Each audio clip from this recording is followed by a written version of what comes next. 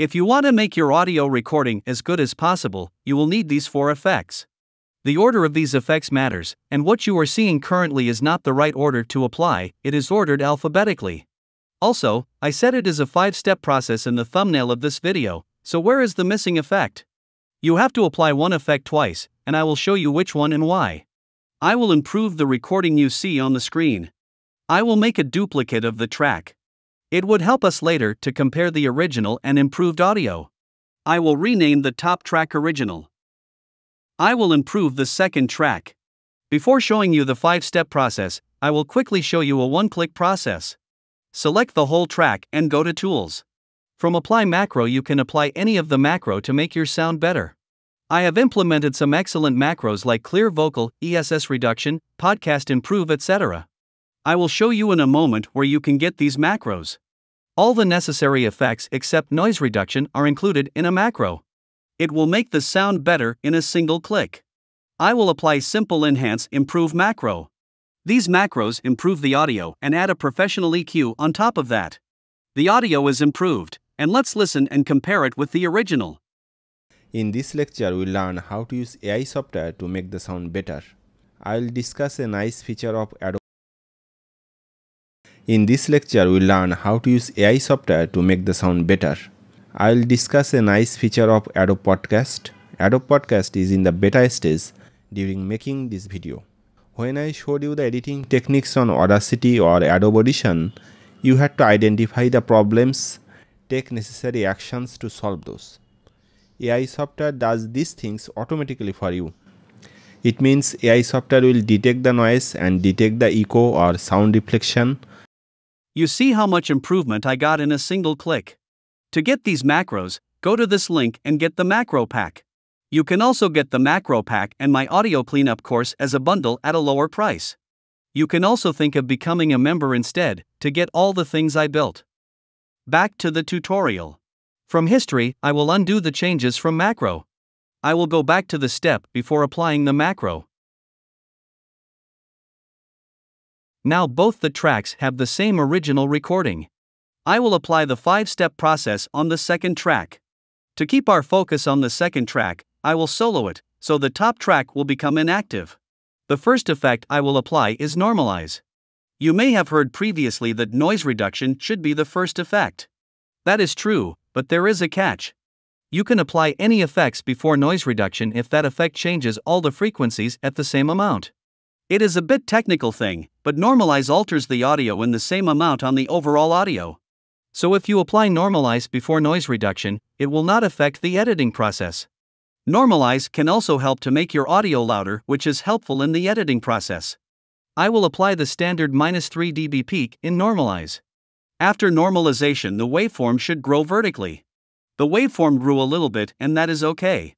If the opposite happens on a raw recording, that indicates an issue with the recording.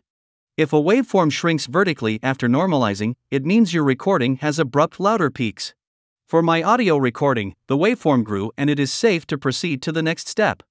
The next step will be noise reduction. Select a noise-only part of the audio.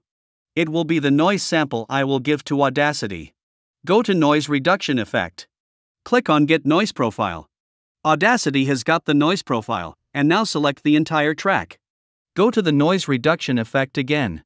This time you have to configure the noise reduction settings. A value of 6 on all these sliders is the best noise reduction setting for voiceover. If you do a noise reduction in your editing process and still hear loud hissing noise when all the processing is done, it means your recording environment is not right.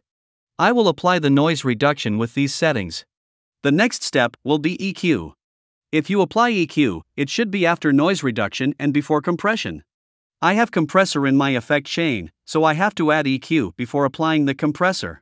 EQ is the process of manipulating volume by frequency. In other words, you can increase or decrease the volume of some selected frequencies without altering other frequencies. For voice, a good EQ to start is the low roll-off for speech. The default preset starts from 100 Hz, and I will set it back to 80 Hz. Because some voices can start from 80 Hz and I am choosing a safe option. The human voice has nothing under 80 Hz, so it is safe to cut off those frequencies. I will apply the compressor now. To get the reading for compressor settings, I will switch to linear dB. It helps to see the peak values in dB, which is helpful in configuring the compressor. I have explained all the concepts in detail in my audio cleanup course. If you want to learn the details for once and apply that knowledge for a lifetime, it would be a good course to enroll. I have to look for some peaks and where the volume is a bit low, because I would like the quieter parts to get closer to those peaks. That way the audio will become better audible in all parts. I think I have found a part here. It seems it is around -12 dB. As all those peaks are around 3 dB, we can safely assume the quiet parts are falling below -9 dB. It is important to get this reading right. Otherwise, the compressor will not work properly. I will go to the compressor effect to configure the compressor. The threshold is set at 9 dB. The noise floor is also important in the compressor. It should be well above the noise level but well below any talking part. I have set it to -35 and I think it is okay. Let's quickly measure it. I will select a noise-only part and play. It is well below -35 and my talking parts are way about it. So a noise floor of -35 is okay for this recording. The ratio I am using is 4:1, which is okay. I will check the compress based on peaks, which is important. If compress based on the peak is not selected, the reading I did for threshold and noise floor will not work. I will uncheck the makeup gain because I will set the volume in the next step. The waveform became more balanced after applying the compressor. So far, I have applied 4 effects, and it's time to repeat one effect. Which effect will it be? It is normalize. Normalize can be thought of as a volume controller. The peak should be -3 dB for the final audio. That is the most accepted value in most of the platforms. I set the peak as the first step, but as I applied other effects, it altered the peak. Normalizing again will set the peak right.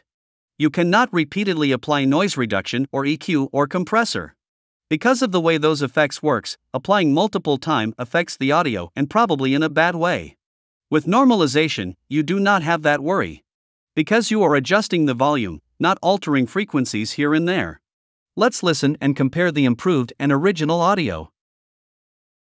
In this lecture, we'll learn how to use AI software to make the sound better. I'll discuss a nice feature of Adobe Podcast. Adobe Podcast is in the beta stage during making this video. When I showed you the editing techniques on Audacity or Adobe Audition, you had to identify the problems, take necessary actions to solve those. AI software does these things automatically for you. It means AI software will detect the noise and detect the echo or sound reflection and will remove it. It will also take care of the volume level issues and fix uneven recordings. Though all these features may sound fantastic, it has a catch. It works differently with different types of noise and different kinds of recording. If you are happy with the output, you can export it. You can select the track and export. If you export now, only the improved track will be exported as the other track is inactive. Alternatively, you can cross out other tracks and keep only the track you want to export. If you export now, the improved track will be exported as that is the only track.